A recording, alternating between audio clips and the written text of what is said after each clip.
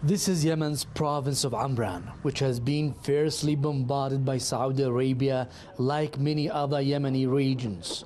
Press TV carried out a field visit to a cement plant in Amran.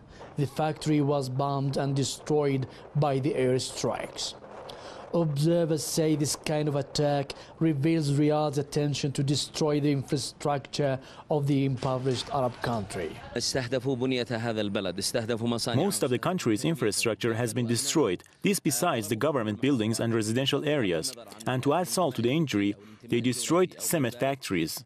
Bombardment of the country's cement factories in the provinces of Amran, Dala and Taiz has doubled the prices of cement in Yemen.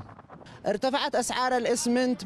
to the bombardment of Amran's cement factory and other national cement factories, and the Saudi siege and the imports of the different materials, the price of cement has skyrocketed because of the Saudi siege and the imports of different materials. It's a real crime against these poor people. Cement factories were not the only target of Saudi warplanes.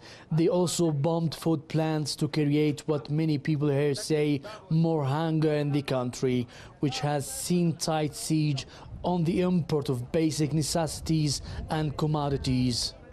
The Saudi aggression against Yemen continues despite a self-declared ceasefire.